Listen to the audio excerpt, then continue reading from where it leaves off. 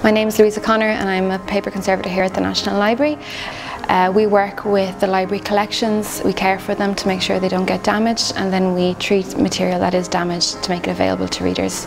The current project we're working on is a very interesting project on very old manuscripts that were written by heralds from the 1615 onwards.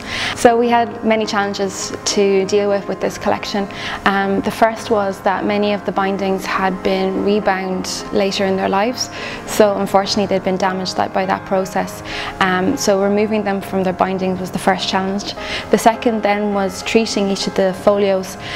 It's normal in paper conservation to use a lot of water to treat damage and discoloration, but the presence of iron gall inks and lots of wonderful media which is soluble in water meant that we had to work around that issue.